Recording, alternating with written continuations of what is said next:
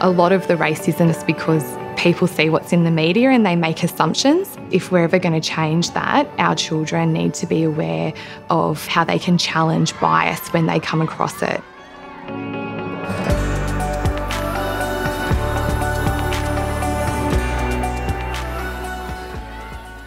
Now in 1965, Aboriginal people weren't allowed to go into the swimming pool and have a swim because of their colour, because of their race. If we're specifically talking about racism with Aboriginal students, we know that that can affect their health and wellbeing to the point that they're not going to go to school, they're not going to have education, or perhaps get a little bit behind in it, and sometimes it can be hard to catch up.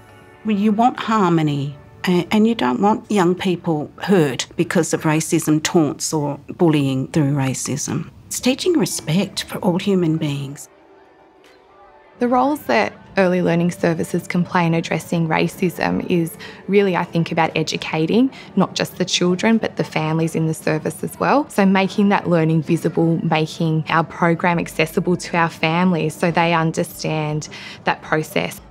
I think racism is just a bad thing. Even from a kindergarten age, you need to learn to respect everyone and not to have these biases against people. Yeah, I don't think that it should be tolerated in a school at all. I think that if someone is experiencing racism, they will feel uncomfortable in class and that'll really affect their learning, and to put someone down because of their race is just very unacceptable.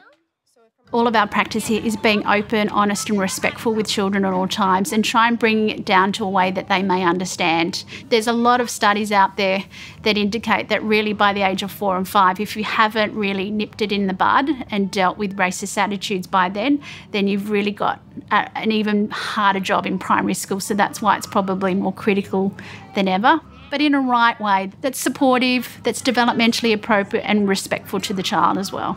One of the many strengths of this school is its absolute zero tolerance approach to racism and any type of bullying.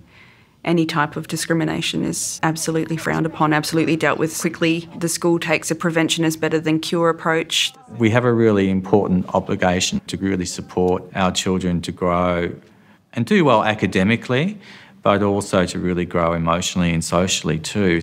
The attitudes that we teach them about tolerance, respect, really making a commitment to live these attitudes is really the foundation. The main way to counteract racism is through relationships. Children, when they leave this service, won't necessarily remember the books that they read or the songs that they sung, but they'll remember the teachers and the elders and the aunties that came and spent time with them. And it's those relationships that when they come across negative stereotypes of Aboriginal people, they have something else to draw upon other than what they've seen in the media.